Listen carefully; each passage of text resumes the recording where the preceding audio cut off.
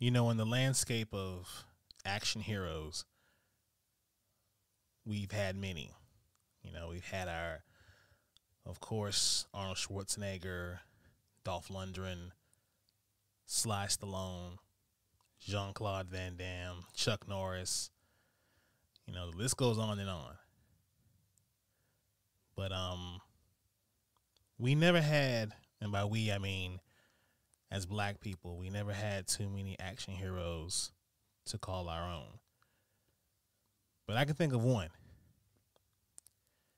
And unfortunately, to kick off Black History Month, we lost that one. Carl Weathers, perhaps best known for his role as Apollo Creed in the first 4 Rocky films, died on February 1st. He was 76 years old, best known also for Predator, Action Jackson, Happy Gilmore, and most recently, The Mandalorian. Carl, we will miss you. Your roles and characters were impactful not only to black people, but also all of Hollywood. Rest in peace, Carl Weathers. Ladies and gentlemen, blurs and nerds, freaks and geeks, this is Do You Speak Geek? DYSG, keep it real, that's key. We the best OGs, dope topics, come see. DYSG, keep it real, that's key. We the best OGs, dope topics, come see. I got a question, do you speak geek? New episodes on the podcast dropping each week. Get hip to the game, I'm giving y'all a sneak peek. Flavor for your ears, bars flowing on unique beats. Blurs and nerds, freaks and geeks. The Source Wall Wednesday dropping comics. You should cop, I think you'd ought to peep. Don't sleep on Dono and Nix. They preaching the gospel, real ish, ill like mono, they sick. Thumb life if you're into games with combos and kicks. This podcast is a gift, it's as real as it gets. Blurs taking over, with clever marketing we gain exposure. Feeding the community magic, your boy's a nerd promoter. The dialogue is Jimmy Crack Corn, we aiming for gold. The truth was told, I can't speak for other platforms. Sharp as cats out like knives, claws, and tack thorns. We blacking out, going crazy like a black storm. DYSG, don't forget to follow back. Hosting on the airwaves, always keeping it a stack. Flowers to my haters, psych, I ain't giving y'all jack. #1 on the charts, give your boy a gold plaque.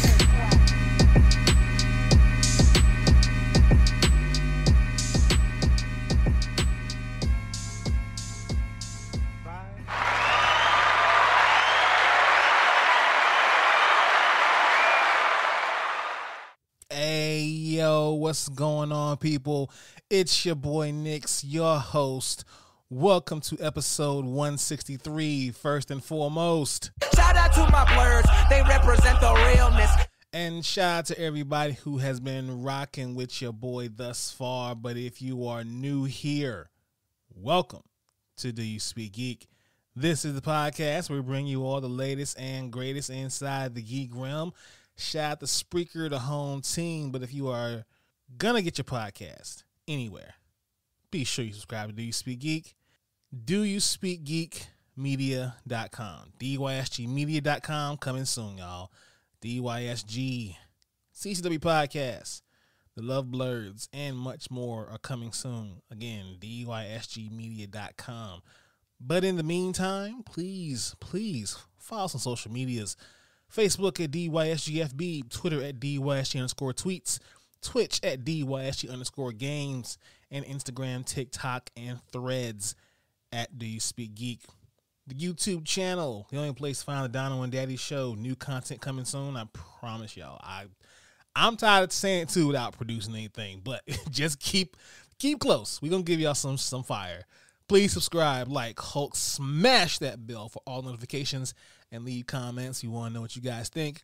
Also, hit up OtakuNoir.com, your blurred box surprise every month. Maybe not every month. Every 3 months. Anyway, however often you get it, please be sure to use promo code DYSG. Get yourself a little something off. And please subscribe to blurredstation.com. Blurred Station is your new Black Hollywood destination. We're bringing y'all that fire, that heat. Go to blurredstation.com and please subscribe. All right, y'all. We got a pretty decent show lined up for y'all right now. Let's go ahead and do what we do by this time, people. Let's speak geek. And tell him to suit up. Woohoo! Let's go! It's your boy Nick's D. Speak Geek. We live. Oh, nigga don't hate me because I'm beautiful. I am here! Acknowledge me! Well, what if the Hulk picks up Thor while Thor is holding the hammer? This is the way. Welcome to my nightmare. It has begun! Okay, we got reviews coming at you at rapid fire. Suicide Squad killed the Justice League. Repetitive, bland looter shooter that, despite a somewhat engaging story, it never stays fun long enough. I don't have to say anymore. Y'all know this game was just not it. Anyway, Percy Jackson and the Olympians Season 1. It adds to the pantheon itself of the young adult adaptations with a competent yet bumpy first season on television. It succeeds in both fan service and welcoming new audiences, so definitely check that out when y'all get a chance. Argyle. Now this was a miss. A complete all-star cast. I mean, a all-star wannabe mind-bender of a spy caper. It has a sweetness missing with Matthew Vaughn's last few semi-fantastical action movies, but it's also a sluggishly paced dump that fails to cohere. I mean, it's not good. It's not good. And finally, we have Mr. and Mrs. Smith. Now, this is one I was kind of on the fence about, but damn was this good. Great spy show and even better relationship comedy. I mean, Donald Glover, I'm sorry I doubted you. I apologize. But yeah, check this one out, y'all, for sure. Let's go ahead and get into my favorite portion of the show. Y'all know the vibes. Source Wall. The Source Wall Wednesday. You're gonna do superhero landing. Wait for it. I started out, I wanted to write comic books when I was younger. To make the comic book world as diverse as the real world. There is nothing better than a comic book. Have y'all read this? Have y'all read this? I'm pretty sure they haven't, King, but let's get into it. The pull list this week, we got Batman 142. The tragic death of the leader of the Red Hood gang in a vat of chemicals has become the subject of myth. But what is the heartbreaking and gruesome tale of the monster who walked away from that violent birth? And how does it affect Batman's distant future? The Joker, Year 1, begins here. All right, I guess DC is finally ready to give it an official canonical origin story. So let's see what we got. Ultimate Black Panther #1. In the wake of Ultimate Invasion, Khonshu and Ra, the force known together as Moon Knight, are seeking to expand their brutal control of the continent of Africa. In response, the lone bulwark against them, the isolated nation of Wakanda, will send forth its champion, its king, the Black Panther. From the creative minds of Brian Hill and Stefano Casilli comes a bold new take on the world of Black Panther and Wakanda. Check this one out, y'all. Speaking of cats, Thundercats #1. Fleeing through space to escape their dying homeworld, the Thundercats were attacked en route by their mortal enemies, the mutants of Plundar. After diverting their damaged flagship to a planet called Third Earth, the surviving Thundercats now strive to rebuild their society in harmony with the world's new natives. But the mutants, determined to possess the Thundercats' mystical gem, the Eye of Thundera, have attacked them, and they're looking to forge an alliance with Mum-Ra, the devil priest of Third Earth. Now the Thundercats, led by an inexperienced Lion-O, must band together as never before to protect their legacy from this combined enemy. But will they be able to withstand the onslaught of Mum-Ra, the ever-living, once he sets his eyes upon them? I don't know, y'all, but 24 pages of a banger. We gonna find out. I'm definitely getting that one because that's my favorite cartoons of all time. I digress. Mighty Morphin Power Rangers, The Return, #1. In an alternate universe, the Mighty Morphin Power Rangers finally defeated Rita Repulsa and Lord Zed, but at a terrible cost. In the wake of a tragedy, the team went their separate ways. 22 years later, the long disbanded team reunites to mourn the loss of beloved friends. But Zack and Billy have some unexpected information to share. Jason, the Red Ranger, has been operating as a lone vigilante and has since disappeared. Will the remaining Rangers be able to track him down, especially with the mysterious figure in pursuit? Written by actress, screenwriter, and director Amy Jo Johnson, the OG Pink Ranger herself, along with rising co-star Matt Holston and renowned artist Nico Leon, fans can experience something unlike anything they've ever had before in the Power Rangers universe in TV or comics. This one's gonna be a banker. I can't wait to get my hands on this one. Yeah, that sounds hard. The One Hand number 1. Neo-Novan detective Ari Nasir is about to retire with an invadable record until a brutal murder occurs, bearing all the hallmarks of the one-hand killer, which should be impossible since Ari already put him away not once, but twice in the years before. What follows is a deadly cat and mouse game as Ari pursues his quarry down the rain-soaked streets of Neo-Novan. Ari will stop at nothing to unravel the secrets and ciphers of this case, but each relationship only leads further into darkness and the future metropolis of Ari's own bewildered soul. Grippingly written by award-winning writer Ram V. Yo, Ram is so crazy good.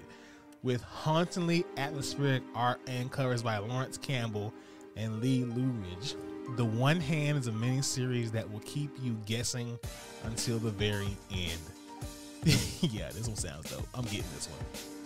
And finally, we have Star Wars Mace Windu number 1.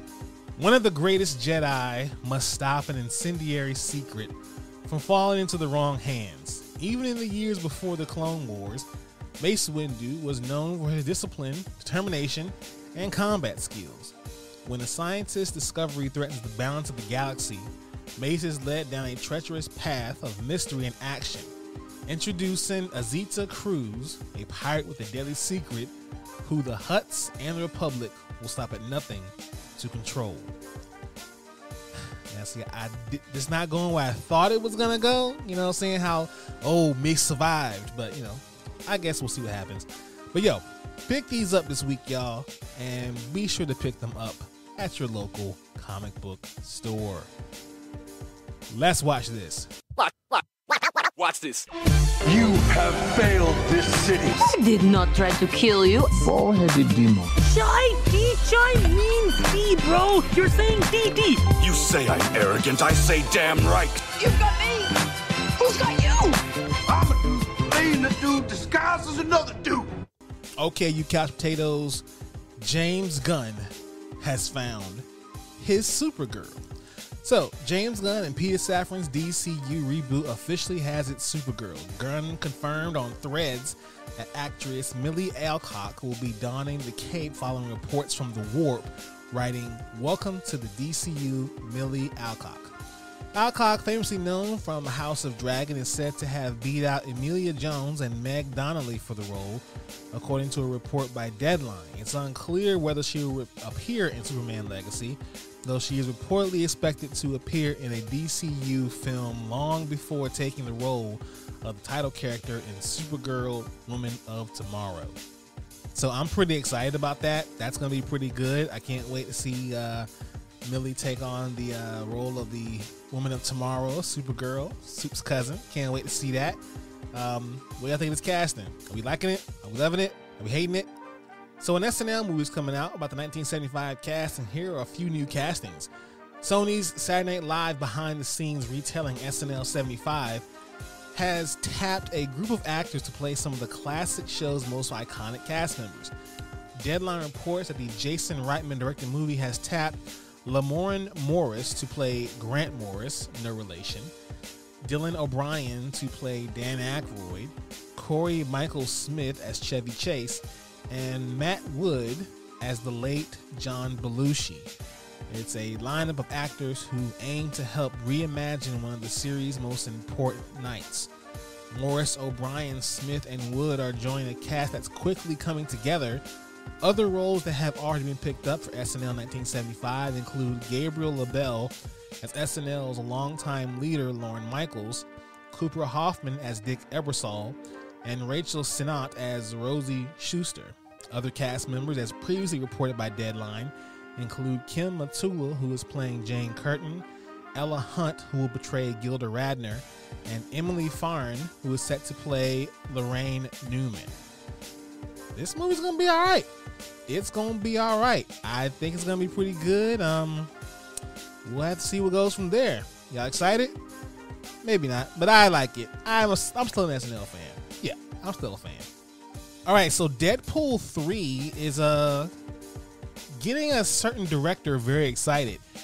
X-Men First Class director Matthew Vaughn is bigging up the impact of the upcoming superhero movie and its effect that it will have on the MCU, while promoting Henry Cavill's star-studded film Argylle, which sucked.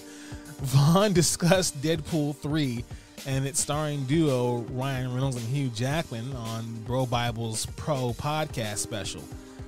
The few snippets that I know of Deadpool versus Wolverine or Wolverine versus Deadpool, I'm sure that argument between Ryan and Hugh is happening as we speak, are unbelievable. That's going to be the jolt. The Marvel Universe is about to have a jolt of them, and it's going to bring that body back to life. I think Ryan Reynolds and Hugh Jackman are about to save the whole Marvel Universe. Vaughn added that as a genuine fan of the X-Men, all I want is for the movie to be as good as they should be.